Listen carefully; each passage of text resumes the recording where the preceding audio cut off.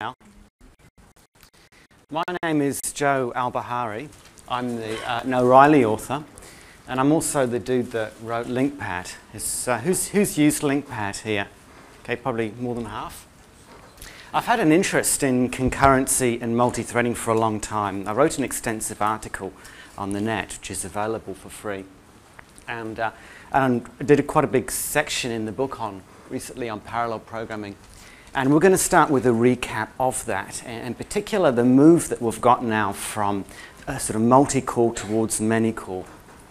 And then in the second half of the session, we'll look at what's coming in the future. There's a CTP out now, which is quite exciting, which content takes parallelism to the new level in terms of what you can do with it and the places you can go with it. We'll look at that.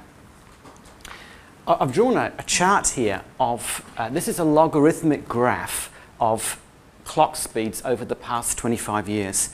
And you can see that what's happened is that we've pretty much flatlined. And that doesn't mean that Moore's law has stopped. Instead, Moore's law has gone in a new direction. And that is that we're getting more cores. That was a prototype recently that Intel released, an 80-core processor. I wonder if there's a mobile edition of that.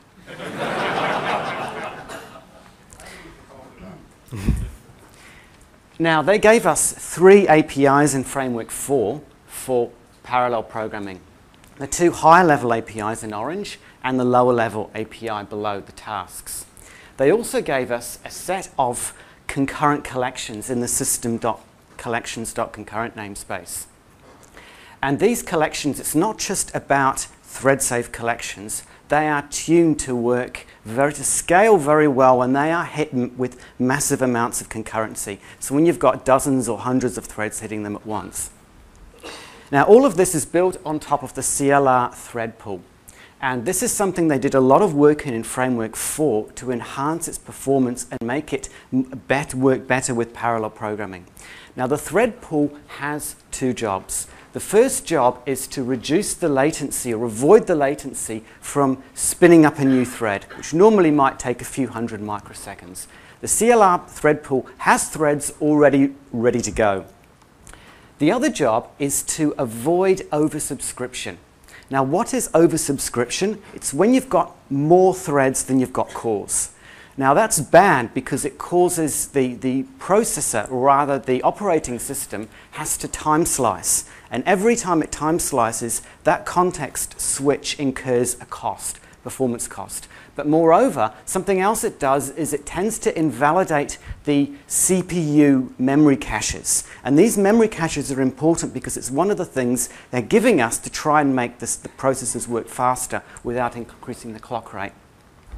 Now, how does it avoid oversubscription? It's actually a really tricky thing to do because it doesn't know what other processes are running on your machine and what threads they're using. It doesn't even know what other threads are running in the same process. It's very difficult for it to know what those threads are doing and whether they're blocked or whether they're actually making the calls hot.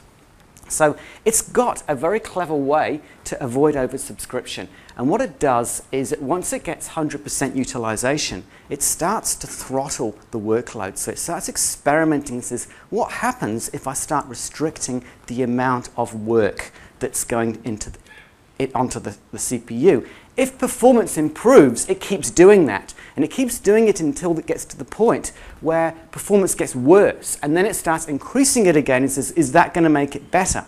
That's called a hill climbing algorithm. It's a feedback loop. That's how it optimizes. Now, the reason I'm telling you this is there are 2 things you can do to screw it up, to make its job very difficult. One of them is to block unpulled threads, like enter a wait-sleep join state for a significant period of time.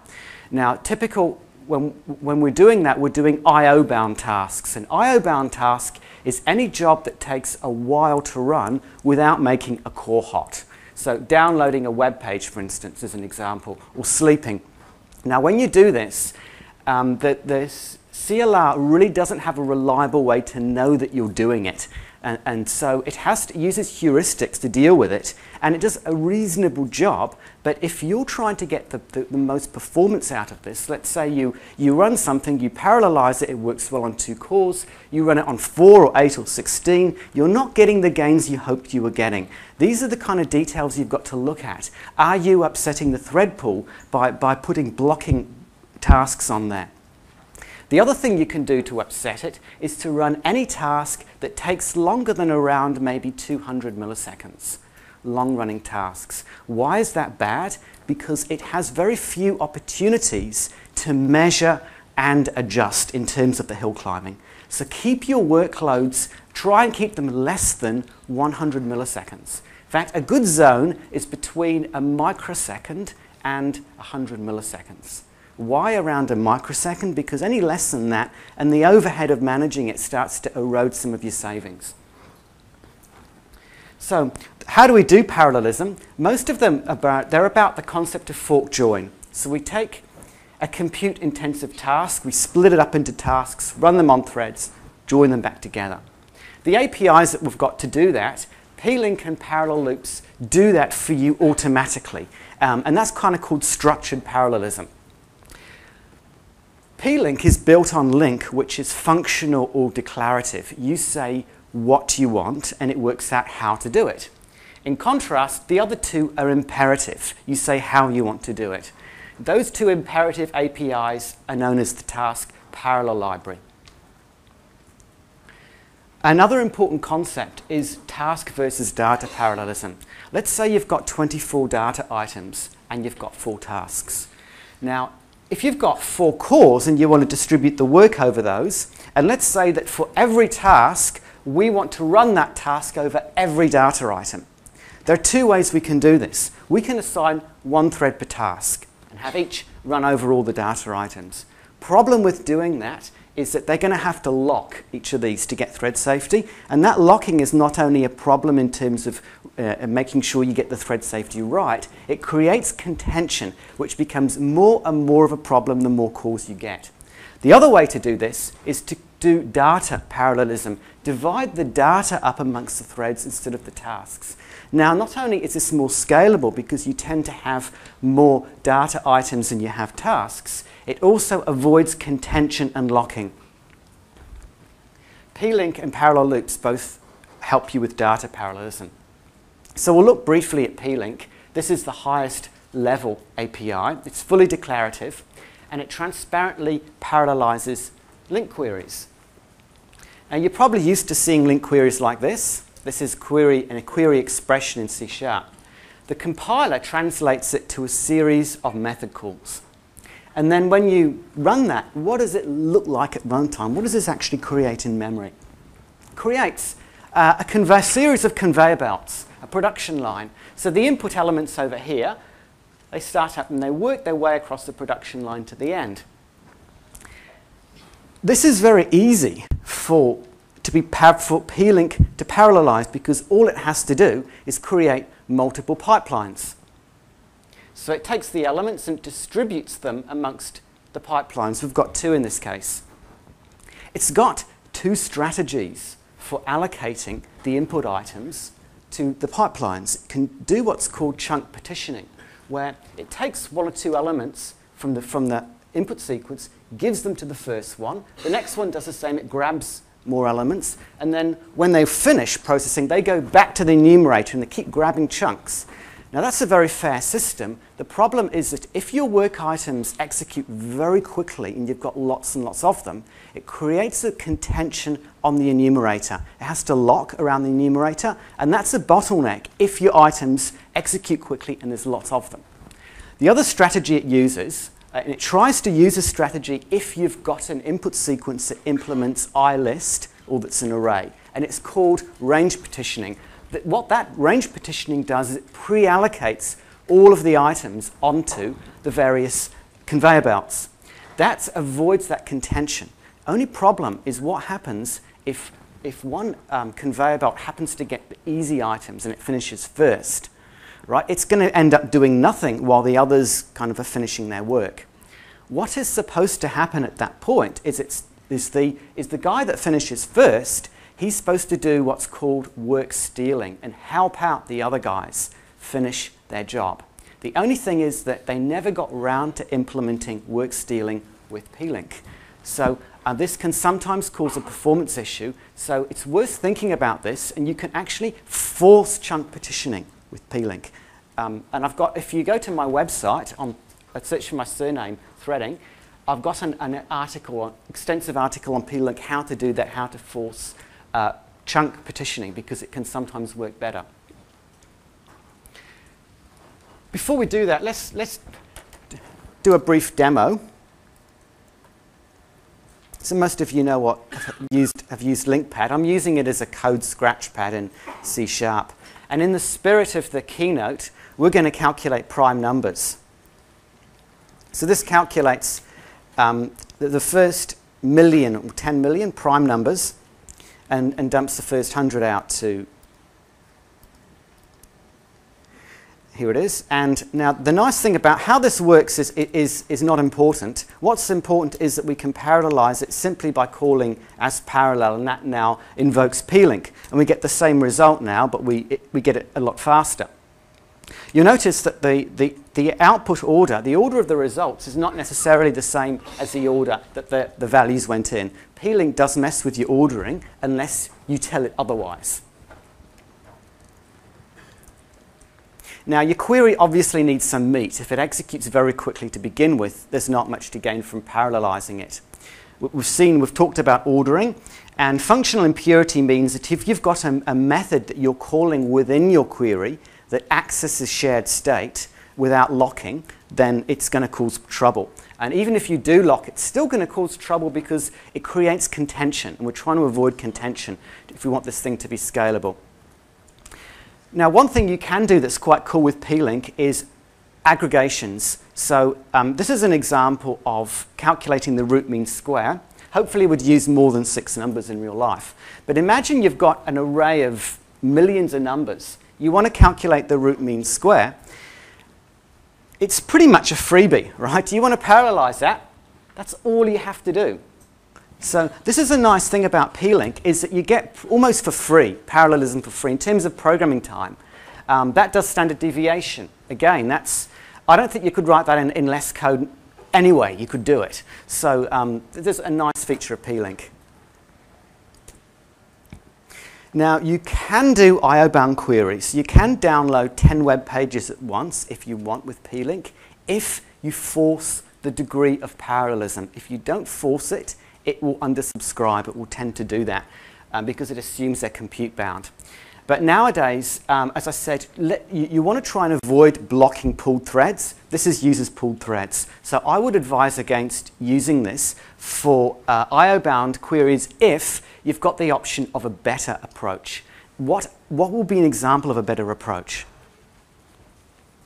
Anyone? How else might you download 5 web pages at once without blocking any threads? Await, yep, that's one great way, is the new async functions. There's something else. There was a session yesterday demonstrating interesting technology that can do this, that can deal with asynchronous. RX, Reactive Framework, that's another way to do it. Okay, so let's look now at parallel loops. 2 static methods. And what these methods do is the equivalent of the C# for and for each loop, but parallel versions of it. So here's a C# for loop, and here's how we parallelize it with parallel.for. It's pretty simple to use. What's really cool about parallel.for is it does range partitioning with work stealing. So if you need the best possible performance you can get, this will give it to you.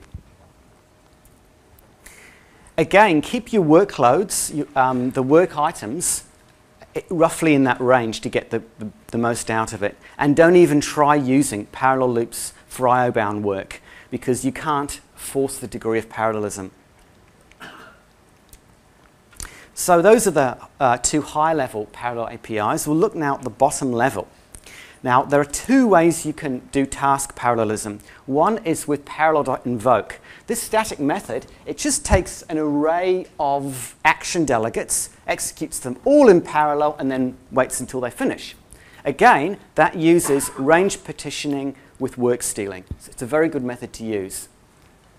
The task, or the task of tResult class, that is the kind of bottom layer upon which everything else is built. A task represents a concurrent operation.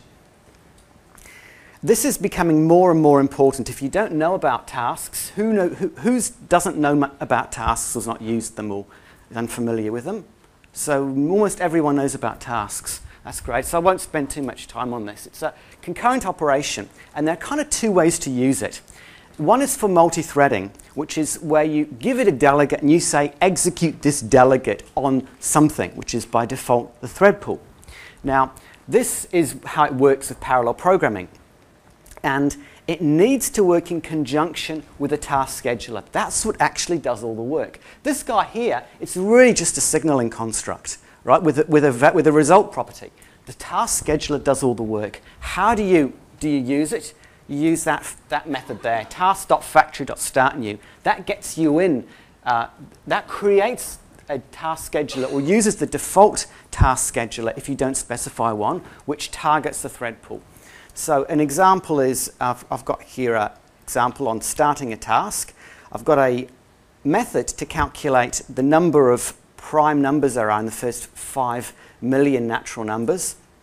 And now I'm starting that on a pulled thread using task.factory.startNew. That gives us the result. Now, the return value, you can also have it return a value. So instead of having us just dump out the result, this is equivalent to calling console.writeLine, we can have the Lambda just return an expression which returns an int. Then we end up with the task of int. And then that has a result property that where we can access that result. And so if I run that, we get the same result now. The only thing is that's taking a while to run. And you remember what I said about trying to keep your workload small, like around 100 milliseconds? This takes a lot longer than 100 milliseconds. Now, if this was a one-off, it's no big deal. But if we're doing lots of this, you probably want to get your workloads down. Or else there's another way of doing it, which is you can use this task creation options.long running. And this tells it that it is a long-running operation, and it can either run it on another thread, or it can tell the pool, hang on, this is going to be long-running, and it adjusts its heuristics accordingly. Now, when you access the result of a task, and the task hasn't finished, which will be the case here, it will block until it's finished, which isn't always what you want, because again, if you're on a pulled thread, you want to try and avoid blocking, and generally it affects scalability when you do a lot of blocking. So how do we get around this? How do we access a task's result without actually waiting for it to complete? Reactive framework? We're giving up too soon, surely, with tasks. Callback? Is there another name for a callback? Delegate? A future? Future is an interesting word because the generic version of task event, this was originally called a future when they came out with the CTP, because it represents an integer in the future. Now, the other word for a callback in this scenario, it's not a synonym, but in this scenario, is a continuation. What we want to do is we want to say to that task, when you've finished, continue by doing something else. And then we can exit, no blocking. So here's what I've done now, is I've said to that task, when you've finished, continue by dumping out the result, then we return. So when I run this query, you'll notice it finishes immediately, and then in a few seconds later, the result pops out onto the screen. So I'm going to go into a lot more detail on continuations in the next session. Because continuations very quickly turn into a massive nightmare. And what they've done in C#5 is they've built support for continuations into the language. This will change the way you program when it comes to concurrency. It makes continuation so trivially easy you don't even realize that you're doing them.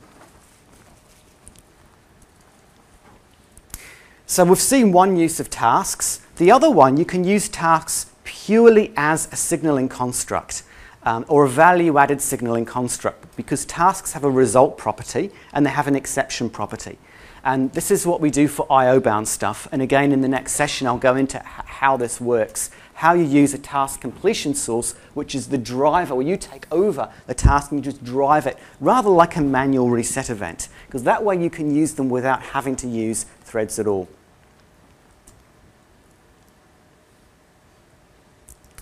Okay, so let's have a look at we'll write a demo now. We'll start off in Visual Studio. When I was a kid, about 15, the Apple II was the latest computer that was out, and I wrote a program to. I was pretty geeky back then. I still am now, and I wrote a program to calculate the Mandelbrot fractal on the Apple II, but you had to write it all in machine code because that was the only way to get the speed. So I thought it would be cool to do it now in C# with all our parallel programming libraries. And what I've done is I've created a VS project which has a class to render a Mandelbrot frame. And it renders it into this array, this unsigned integer array of RGB values. And that way I can reference this project and then use it from other places. So there's the constructor. We take the set bounds of the set we want to render and the resolution that we want to render it into, and whether we want to render it now. That's the method that does all the work. And I've also got methods in here to extract the result as a Windows Forms image or a WPF bitmap source. And there's a method there which encodes it, takes the result, encodes it into the PNG format so I can save it to a graphics file to disk. And this thing here lets you zoom in on a portion of the area. It does the calculation like the new rectangle you want. So we'll check this builds, which I think it does. And we'll go to LinkPad and we'll run it from there. So I've created a query, and I've added a reference to that Mandelbrot DLL. And so we're instantiating a frame. We're getting the Windows Forms image, and we're dumping it out. So let's run that and see what happens. And there's the Mandelbrot. Now that's a bit boring. It'd be nice if we could click on this and zoom into parts of the set. So I've written another one which does that. So it creates a WinForms picture box, and then it handles the click event. But even cooler, what I've done is I'm actually rendering it on a timer so that we can actually watch it as it's rendering. So I'll run that now, and we can start clicking on this and zooming into parts of the set. What you'll notice, though, pretty quickly is it starts getting pretty slow, right? Because this is a pretty CPU-intensive job. So what we can do is go back to the VS project where we've written that class, and we're going to the render method. Now, the implementation here is unimportant.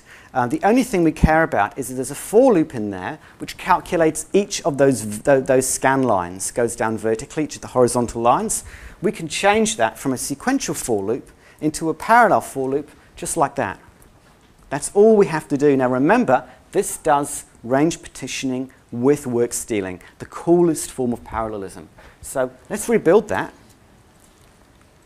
and run this again. And now you can see the difference it's made. But what's really nice is if you watch carefully, you can actually see the work stealing in progress, because if one of those stripes finishes early, it will start then helping all the other stripes. And so you'll get these multiple layers of stripes. So you watch the top one now, it'll start helping the others. Now, I was pretty happy with this. I thought, you know, mission accomplished here. I can leave now. The other thing I did is that whenever you click, I'm writing out you can write out the result to the console. So these are the rectangle of the set that I'm rendering. And I'm doing that because I can just take this and copy and paste it into another program that I've written. And this other program is going to do something even cooler. It's going to render all these images to PNG files and save them to the disk so that I can replay this really quickly. Now, that would be nice, but what would be better is if it actually did a smooth zoom in. So if it took these, say, two rectangles and worked out all the rectangles between them, so it took, say, 20 rectangles between them, and then I could work out the set for each of those, save them to an image file, write them to disk, and that's like my video. I can play that back. So I went back to the VS thing and wrote an extension method called interpolate, which takes an IEnumerable of rectangle, and then it works out that number of frames and gives you all the intermediate frames. That was the first step. And then I wrote the program, and I've actually pasted in here a whole series of rectangles. So I'm using a link query to split those up, parse them into rectangles, and then call this interpolate function to create 15 intermediate rectangles. And then we're going to do our processing pipeline. So we're going to first render by creating that frame and put render now true. Then I'm going to call the encode to PNG method to encode that to the graphics file. And the final step is to save it to a file in my, on this folder on the hard disk. So let's run this now and see what happens. You notice it's spending quite a lot of time encoding.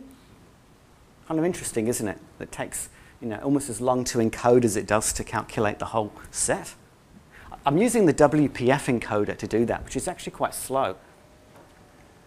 So we can go and have a look at what it's doing on the hard drive now. So we'll go to Mandelbrot. And you can see these are all the frames that it's done. You can see that slow zooming effect. Okay, it's done. And now I've written another query which uses WPF this time, a WPF, because it's a bit faster, the bitmap image. And I'm using an image control.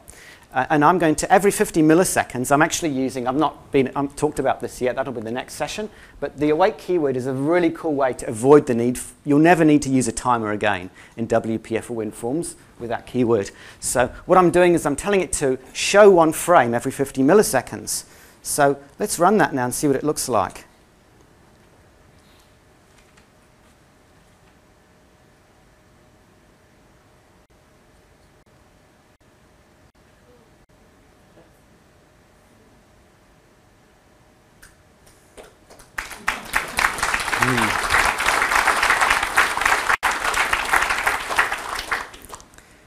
Okay, well, there is a problem that we've got with this. I couldn't stop there. The problem is that the speed up we're getting from parallelizing this wasn't anything like as much as I was hoping. And what was really bad was that if we added 1632 cores, the speed up we'd get would be actually very small. And we've run into something called Amdahl's law. Who's heard of that? Amdahl's law states that when you're trying to parallelize something, the maximum degree of speed up you can get by adding more cores is governed by the portion of the algorithm that must run sequentially. So let's say you've got an algorithm, half of it is parallelizable, and the other half has to run sequentially. What is the maximum speed up you could get, assuming infinite number of cores?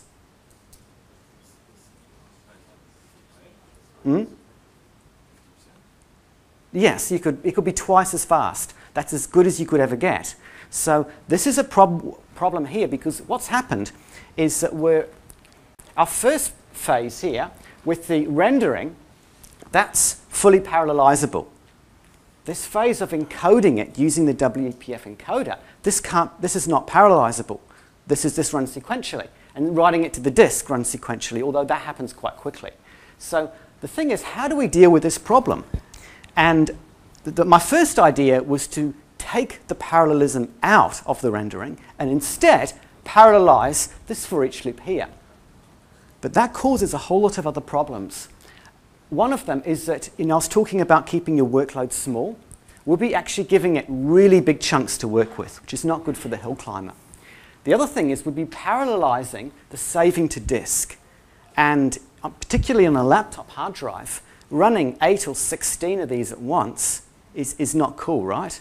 And if it was slow, then we're running I/O-bound stuff. We're mixing I/O-bound, compute-bound stuff, and we're trying to tell the CLR to parallelize it with 8 or 16 32 cores. It's not a good recipe.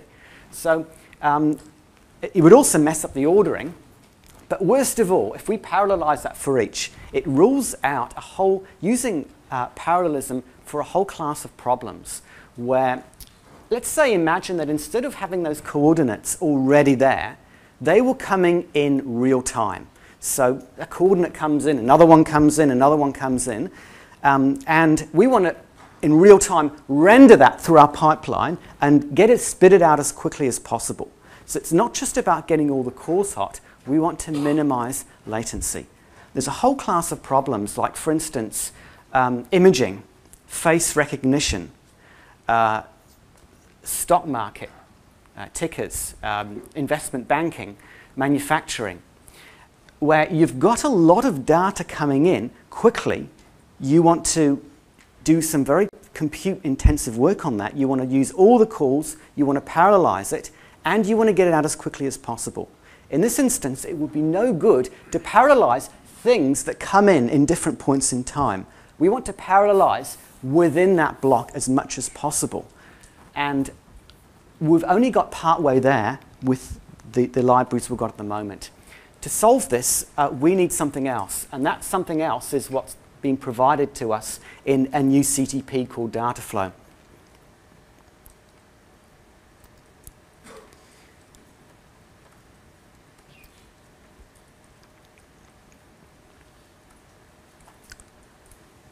If you're familiar with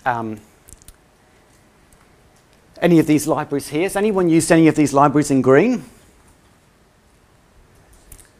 CCR, that's the robotics library. Then you'll know what Dataflow is about. But if you've not used them, there's no point in explaining this. So to tell you what Dataflow is about, it's probably best if I start with a story. I grew up in New Zealand. And so I'm actually a Kiwi. My first real job over there, and I know what you're thinking, it's got something to do with sheep. And you'd actually be quite right. Because I was working in a factory that made electric fence energizer units. And these are things that they clip onto the top of the fence wires to give 10,000 volt jolts. And that keeps the sheep in the paddock. And my job in the factory was to design a system to computerize the testing of the energizer units. And that was a massively fun project. And when I came up with some very cool ways to make it work better than they'd planned. And they had a production line of 7 people in testing and packing. And when I installed that system, they only needed 1 person. So I asked, what are you going to do with those other 6 people? And they said, we'll distribute them in the rest of the factory. And I looked at the factory, and it was massive, because every energizer that's produced has to be made from circuit boards, which each of those have to be manufactured from more components, and each of those have to be made from the materials. You have to wind the coils and so on. And this provides a very good analogy for parallelism.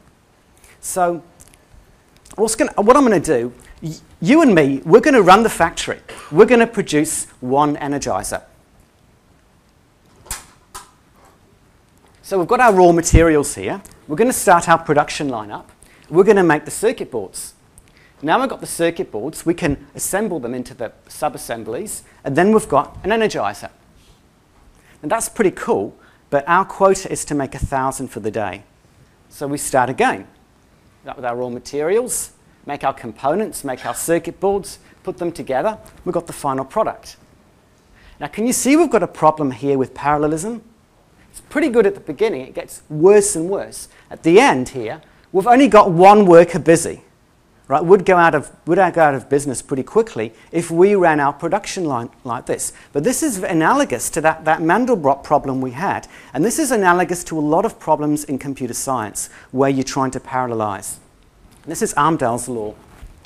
So how does a factory solve this? Well, imagine that every time a production line finishes, it starts speculatively producing another item in case it's needed. Let's see what happens then. We've got full utilization, right? This is how factories work. But there is a catch. This will never work in practice. Why not? Exactly. Each queue runs at a different speed. So you're still going to get a lot of waiting. So if you look around a factory to see how they solve that problem, you'll see small stockpiles everywhere of components. They've got buffers in there to solve that problem. And once you put the buffers in there, you can now actually make this work in real life. The algorithm they have for allocating workers to the production line is actually quite simple. What they do is they monitor the size of these buffers, and if they exceed a certain size, which would potentially satisfy any rhythm of consumption, then they temporarily suspend that production line, and those workers do a shift somewhere else where there's a bottleneck. Now, with that very simple formula, you can get excellent CPU utilization, as well as having very low latency through the production line. Now, this system wasn't, in terms of computer science, this wasn't invented by Microsoft. This has been around for a long time. And the model is called, these green conveyor belts are called actors. And actors, a central feature is that they are isolated. So the only way those actors interact with the rest of the world is by accepting input messages and emitting output messages. This is very important to have this isolation. Why? It kind of relates to quantum physics. If you have a look at the system, because each one runs at different speeds, it's impossible to predict or know the order in which things will get done. And this is weird, isn't it? Because normally when we program, the order of execution is essential. Everything breaks down unless we know the order. But here things can happen in random order. But what's even more interesting is that if you put a debugger there to watch the order of execution, right, that's going to steal some compute cycles, right, and it changes the outcome. So the very act of observing changes the outcome. And that's the analogy with quantum physics. In fact, that's what inspired the actor model. But because of that isolation that I was talking about, the only way they can interact is by taking messages in and sending them out. It doesn't matter. The order of execution does not matter. This system will just work. Now, these are called blocks. In Microsoft Dataflow, these are called blocks. And they've given us 9 kinds of blocks grouped into 3 categories. And a block, you can think of it, every block has some kind of built-in buffer, right? This is all about buffering. If you don't need buffering, you don't need Dataflow. So the most basic kind is an action block. An action block is like the end of a production line. It eats things. So you construct it by passing a delegate, an action delegate that takes a T input item. And when you send it an item, it then processes that item. Gone. So let's say it takes a while to process. Another item comes in, they get queued up. So let's kick that off and run a demo in action block. So I'm creating one here, a new action block of int, and the function I'm going to run, whenever an integer comes into the system, I'm just going to write it out to the console. Then I'm going to feed it 10 items using the post method. So to run that, and 10 numbers come out. That's pretty boring, right? Let's say, though, we can make this more interesting by putting a delay in there. So now I'm going to wait. I'm going to sleep for a second and then write out the number. Then we're going to put 10 in there. So what's going to happen now when we run that? Right, these 10 things, they'll all queue up. So we'll run that again. It's finished posting, and now it's starting to pull them out of the queue. You've kind of got to imagine that happening. Well, actually you don't, because the latest LinkPad beta has got a visualizer for Dataflow blocks. So if you dump out the block, you can actually watch it happening. So the blue items are input, and the red is what's being executed. Now, I did tell you earlier about, thanks. I told you earlier about blocking on the thread pool. And what are we doing there? Now, this is not cool if you want scalability, because remember, the whole idea of data flow is we're getting into some serious parallelism. We're going to be mixing I/O-bound, compute-bound stuff. We should not be doing this. The only thing is it's incredibly difficult not to block with the current version of C#. But that's all changing, as we'll see in the next session. And this is actually the way you would do it now in C#5. This will probably ship with C#5 for real. I mean, you can actually use Dataflow right now, just like you can use AC. Everyone gets an automatic go-live license, in effect, which is kind of cool. But this is the way you will do it in C#5. You get the same result, and all you do is you add these extra keywords in there, and off it works. Now, because we've not gone into this yet, I'm going to go back to the old way of doing it using a sleep, but this isn't what you do in real life. Yeah, sure. In the original thread pool, there were I/O completion ports. Yes. Is there nothing done sort of under the hood to push operations onto an I/O completion port thread? Okay, the question was about I/O completion ports, what's done with that. If you use the asynchronous methods that we'll discuss in the next session, it will push, it will thunk down to the APM, and that will use those I/O completion ports. Right. So if you wanted to do a task that did some work and then did some I/O, yes. you want to do it in this fashion, you could then call an APM method and maybe push it on You would, the thread pool task onto as soon as if you await something that thunks to the APM, which is any of the new methods that are provided for I/O, that will call you back on an I/O completion port.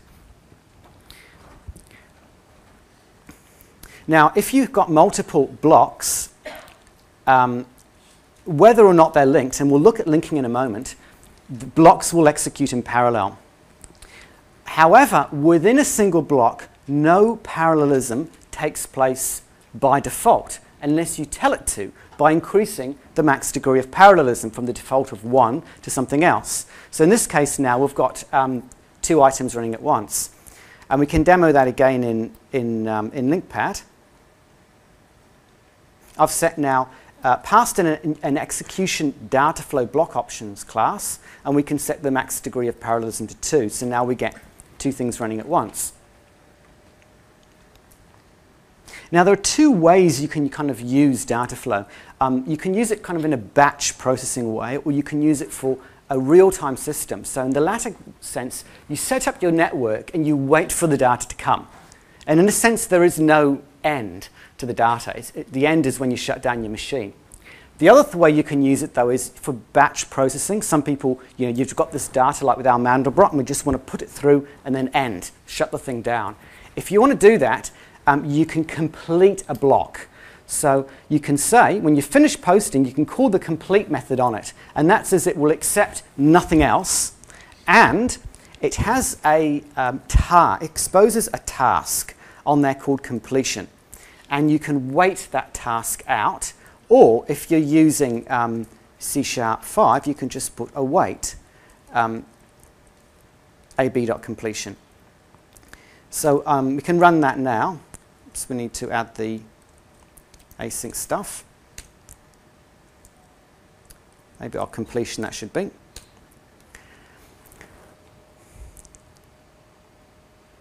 And now when it's finished, it shows completed here. So you can then, when you complete the block, it then says no more items are coming in, and that completion then will be triggered when all of the items in the queue have been processed. Now the next kind of block is called a transform block. And this is kind of like a link select, where you take an item and you transform it into something else. So you give it a function, and it takes one item, and transforms it into another item. So what happens is it goes into the queue and it changes color, like from T input. If T input's blue and T output's green, it's now changed it to green. And it stays into the buffer until you do something with it. Now, in the documentation, they describe a transform block as having an input buffer and an output buffer, but I actually find it's much more helpful to think of it as having one buffer. So stuff goes into that one buffer, and then it works in place. It processes items on that buffer in place.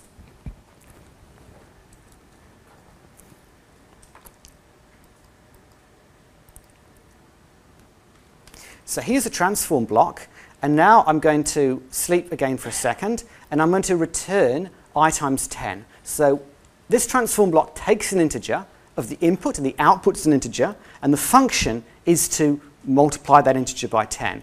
We're going to post 15 items to that and dump them. So now you can see it's changing from blue to green. So it's going from the input side, then moving on to the output side of the queue, and now each one is multiplied by 10 as it works its way through.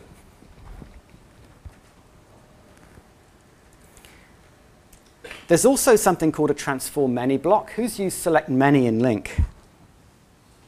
Okay, this is a similar thing. For each input element, it can output 0, 1, or many output elements. So in this case, I've got an input element, and it's emitting 2 output elements.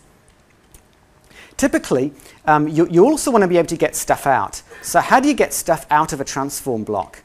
And there are cool ways and not so cool ways to do it. So the easy kind of but not so cool way is to put receive. And that waits synchronously for an item, and so and pulls it out of the output. That's the asynchronous version. If you're familiar with, who's familiar with Reactive Framework? Anyone here used it? Very few people. But if you've used it, you can, I won't go into too much detail then, you can call as observable, and it gives you, this is kind of got a lot of parallels to Reactive Framework, and it's actually designed to work in conjunction with Reactive, because a lot of the operators that Reactive provides, this doesn't, and the reason they don't provide it is they expect you to use it with Reactive. So by calling this, you're creating now an observable, and you can use all of those RX operators on there. And LINQPad lets you dump observables too, so I can just put tb.asobservable.dump, and that will dump out all of the output items now in the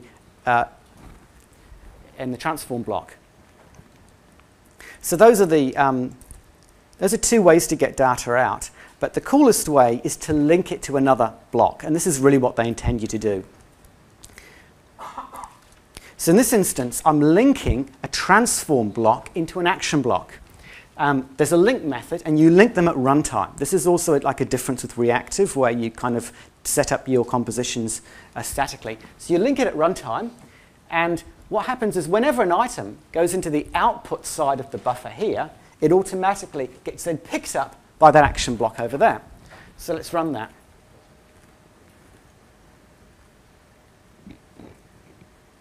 Okay, let's run that again. And let's say now it gets stuck because it's taking a long time to run in that action, and more items come in. You've got the ability with these to limit the size of the buffer. By default, these have infinitely big buffers, but we could say, hey, 4 items only in that buffer.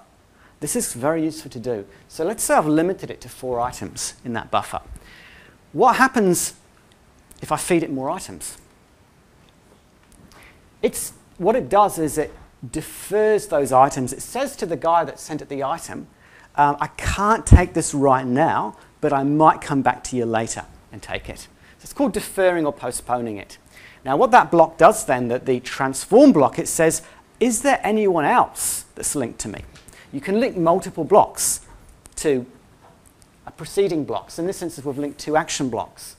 Now, when you link 2 blocks, it doesn't work like you might expect. It doesn't say, I'm going to give one element there, and the next one there, and the next one there, and the next one here. It gives all of the elements to the first block until it defers, until it says, sorry, can't take any more. Then it gives all the elements to the next block until it can't take any more. So now they're all going to go into the next one. Let's say that one's got a long-running task too. This is taking forever to run. And let's say more items come in again. What's going to happen now is they're just going to get stuck on the output side of the transform block. So now we're in a situation where it's going to start putting back pressure on anything that's feeding it. But what's more, this can't actually do anything. It can't make the calls hot. This is a good thing. Why is that good? Exactly. The thread can be used elsewhere. So this stops that production light, suspends it. So now all the hands can go to these pumps here, which is the bottleneck. Particularly if you had enabled the max degree of parallelism on this to greater than 1. Right, we should have really enabled the max degree of parallelism to 4 on here so that this will now, they'd all be spinning and everything will be trying to clear that bottleneck. So this helps to not only get good parallelism, but to minimize latency throughout the system. So we can demo this. So I've created 2 action blocks. Each one's going to block for a whole minute. So that's the item that was stuck at the end.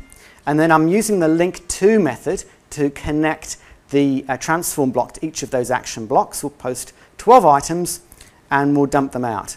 And now you can see that state exactly that we had before, where we've got now, each of these has got 1 item processing, 3 in the input buffer, and that +1 indicates that it's postponed messages. It's saying, can't handle any more now, but maybe in the future. And this guy here has got now 4 stuck on the output side of its buffer. Okay, so knowing everything we know about action blocks and transform blocks, can we go back to that Mandelbrot problem now and improve the parallelism on that? And before we do that, there's one other block I want to briefly talk about, and I can just mention it. And there's one called a buffer block, and that's purely a buffer. So it's like a transform block without the transformer. So it's just a pure buffer. And you can actually use it for producer-consumer scenarios just by calling the methods on it. But we can also, it's very useful to put in between other blocks, because what I've found is it tends to work better when you bound the buffers to a fairly small number, and if you need a larger buffer, put a separate buffer block between it. It makes it conceptually simpler, but it also actually, for various technical reasons, which will hopefully change in the release, it does work better. So here's a kind of pipeline that we would do for our Mandelbrot rendering. The first one is the render. Then we want to encode it to the stream, which is the PNG file, the graphics file. And we want to save that to disk. We need to decide on the degree of parallelism we're going to have now on each of these. On that render, we don't need any parallelism. Why not? It's already parallelized. What about this guy here? Right, with this one, this is the one that isn't parallelized, so all hands to the pump. I'm going to let it use all the calls. And finally, this guy here, the save, this is the I/O guide that runs to the hard disk. I'm going to give, on the laptop, I'm going to give it one thread. But if you had a kick-ass SCSI array, maybe 2 or 3. The other thing we need to decide on is on the buffers. And we don't need a very big buffer, because let's say with larger buffers, it will actually help your batch processing times, but smaller buffers help with latency. And I want to illustrate the good latency, so I'm going to use smaller buffers. So we're going to set the buffer to the same size as the degree of parallelism on here, which will keep it quite tight, this part of it quite tight. We do, however, need quite a big buffer between here and here. Now, why is that? Exactly. We don't want the CPU-intensive encoding to get backed up if the hard drive gets temporarily behind. Why might the hard drive get temporarily be behind? Well, let's say the user's copying files on the hard drive. They're copying a big file. Do we want the CPU to go cold while it's doing that? Right, so it's great to have a fairly big buffer in here. We do not want the buffer to be infinite, because if the hard drive cannot keep up, then we'll run out of memory. So this is why these bounded buffers are really useful. So I'm actually going to create a 0 buffer there, but put one in between these two, a big buffer in between here. And I'll also put another buffer right at the beginning on the top to feed that, because that makes it clearer what's going on when we're observing it. So we'll set this whole network up in LinkPad.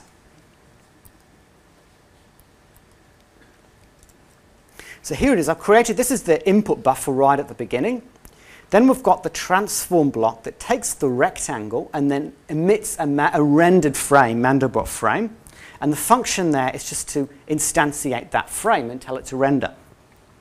The next phase is encoding it to the PNG file. And here I've set the max degree of parallelism to use all of the cores. I said you're allowed to use, it doesn't mean it will use because it kind of dynamically allocates it, but it can use up to all the cores. And the capacity again is the same, so we're keeping it tight. That's our I/O buffer, but that's the one between the encoder and the saver. And so I'm having 100 frames. I'm allowing it to back 100 frames up. And finally, there's our the guy that writes it to the hard disk. And I'm linking them all together. So I'm linking the input buffer to the renderer and the renderer to the encoder. And you do this at runtime, and it's kind of cool because you can unlink things as well. So you can later unlink them and change your wiring at runtime. And that's quite a powerful feature of this. To unlink it, you can just dispose that the link to returns something that you can dispose. Now, the other thing I've done is that I want to know when the whole thing is complete so I can measure the time. So what we have to do here is we have to tell it that when you complete, continue by completing the next one in the sequence. Right? So it's a bit of boilerplate code here. And some people have said, well, isn't there a feature to do this automatically? And they're thinking about adding that in there. So that may disappear in the next drop. So we'll dump them all out, and then we need to feed the data in. So now I've done all this code that parses the rectangles, and then we're going to post each one into the buffer, and then await its completion. So we'll run that now, see how it goes. You can watch the thing. You can see the encoder, the parallelism. So it's using as many cores as it needs to make sure that doesn't become a bottleneck. And it got up to about 4 or 5 at one point. And these two are always running in parallel, which is nice. So we're now down to 14 seconds. We were about 27 before, and we've dropped down to 14 seconds on a Core i7. So we've got a pretty good benefit from that optimization. One thing we didn't see, though, was this I/O buffer build up. The hard drive could keep up. So in that sense, it was a bit boring. So what I've done is I've got a USB stick. So we're going to try that and see what happens.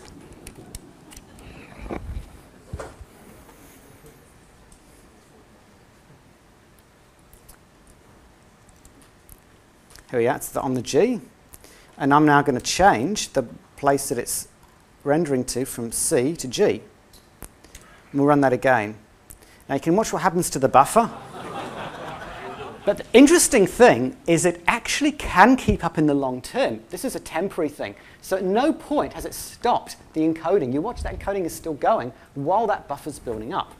Imagine that if we'd taken the old approach, and let's take a look at the total completion time. It's hardly added anything. It's added less just a second and a half to the time it's taken to complete.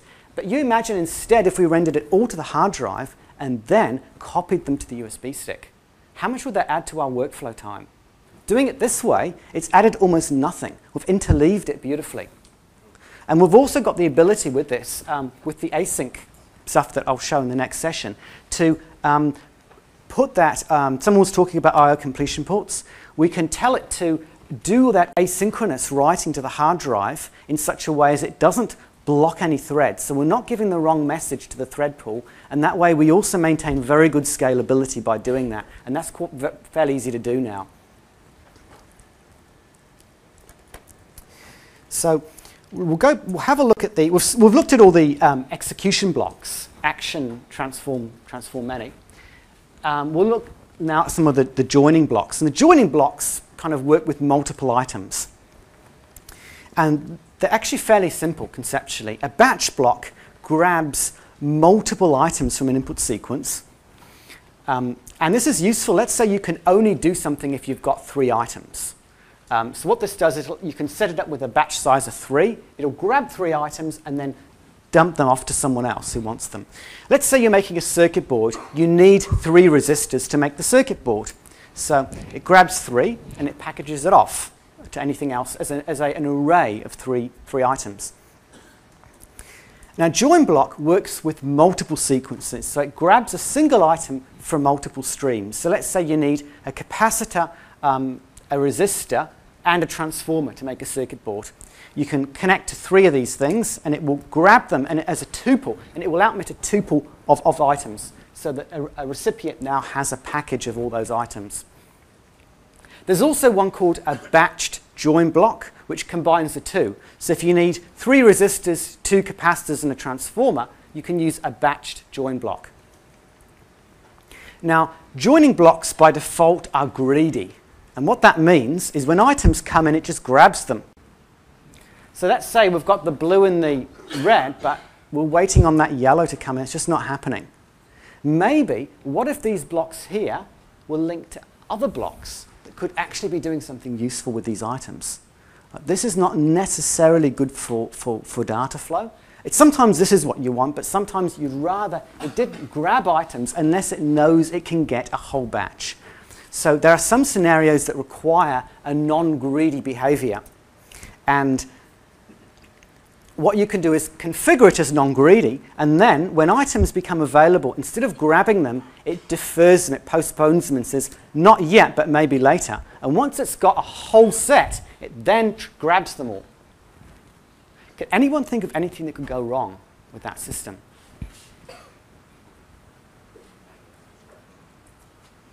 Another block could take the one that... Exactly. Another block could come in and take an element in the time after it's got a whole set, between that and the time that it grabs them. And so how it gets around that problem is it uses a 2-phase commit, just like a database transaction. And that 2-phase commit, it means that the underlying interfaces all these blocks implement are somewhat more complicated than you'd expect. And the reason is that they need to support 2-phase commit. So we've seen all the action and joining blocks. Final ones are buffering blocks. Buffer blocks, really easy. We've already seen how that works. It just buffers items up. And you can use this in between other blocks, or you can just use it if you just want a producer-consumer queue that's bounded and that doesn't block threads. You can use this as like an asynchronous producer-consumer queue. There's also one called a broadcast block. Now, normally, we've seen that if you have, say, a transform block and you link it, say, to 2 action blocks, those action blocks will compete for items. Only one of them can get each item, right? An item can only go to one recipient. But a broadcast block duplicates. It either copies the item or it copies the reference to the item, depending on the function you provide. And it allows you to send the same item to multiple blocks. So we've got an item here and it duplicates it and sends it to multiple blocks. There's something else cool that a broadcast block does too, which is if any of its recipients that you've linked to defer a message, they can't accept it now because their buffers are full, when they come back and ask for it, it will give it the latest message and skip all of those intermediate ones. So in other words, if it can't keep up, it just gives it the latest all the time. And that's useful if you're rendering video frames and you want to render in real time. If let's say the program that displays the frames can't keep up, then you'd want it to skip the odd frame rather than just running behind.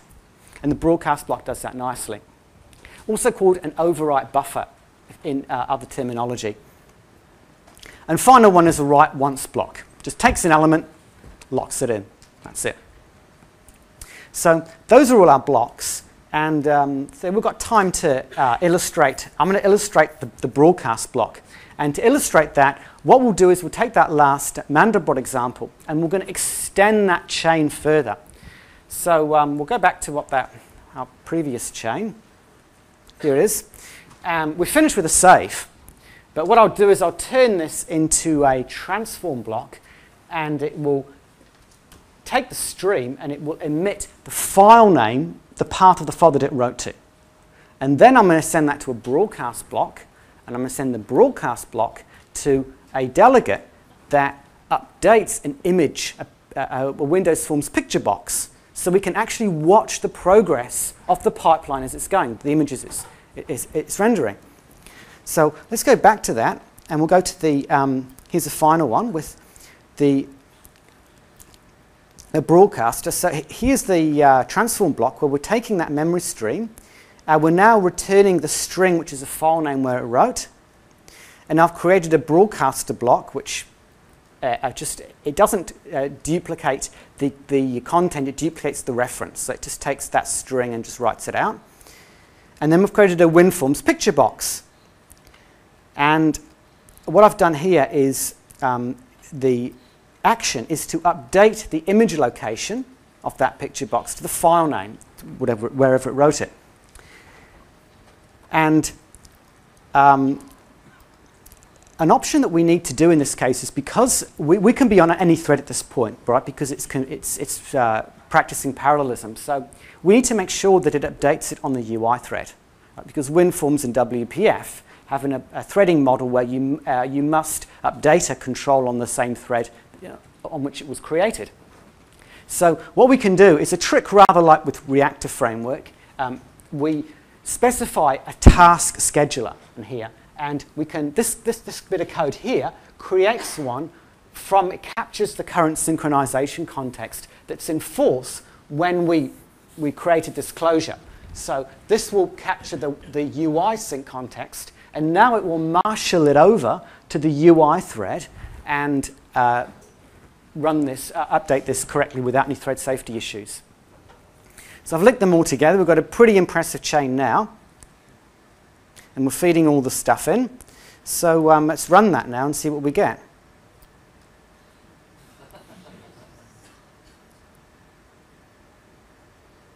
You can see the latency is pretty good. It slows down at the point where it's doing some more compute-bound work.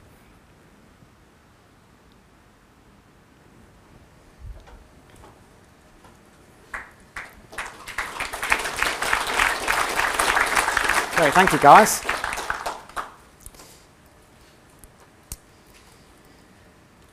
So I'll talk, we can start with questions soon, but a final note is that all these blocks implement interfaces that you can implement yourself if you want to write your own blocks, a bit like Reactive in that sense. You can also interplay with Reactive at both ends. You've got as observable and as observer to go between the worlds of Reactive. It works quite well. And final thing are the questions and answers. So any questions on either parallel programming or data flow?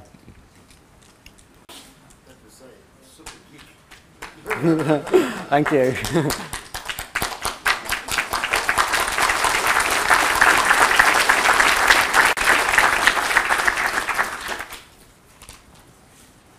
Yes, sir. I'm not familiar with Reactive, but one question I asked, and I guess has to do with error handling. So the yes. Error, how would you compare, I guess, the ease of use between the error propagation between something like Reactive and something like this? Okay, the question was to do with error propagation and comparing it to Reactive Framework.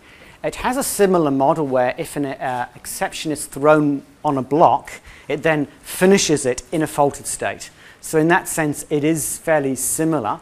That the scenarios for using this are very different to Reactive. So if you're going to compare usability, it'd be quite hard to compare it because the scenarios tend to be different. With Power Running, you have multiple streams, multiple things running at the same time in dashboard or blocking or buffering mode. How do you then capture the error or say one thing fell, which doesn't affect the rest? How do you handle it?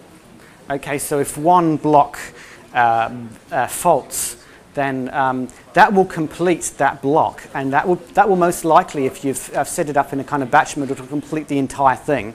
So you probably wouldn't actually want to get in that situation a block to fold at all. So you'd put exception handling in that block, you'd make it robust, so it would do its whatever it takes to recover from that error.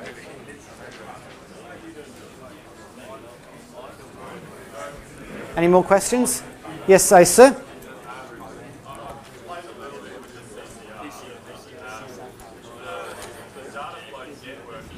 with robotic applications is very different from the general pipeline. Do you know any references that discuss offline that networks are available to sort of the data flow? Okay, the question was regarding CCR and data flow. You probably come and see me after, and I'll chat a bit more on that. But it is the logical successor to CCR. Although because it's managed, there might be situations where you want an unmanaged library, and then it will be logical to continue with CCR. But it is designed ultimately as a successor to CCR. Okay, thanks everyone. I'll be join us for the next session in the next meeting room, and we're looking at async. Oh yeah, all of the code samples are available. If you go to my website albahari.com, which is my surname, you can download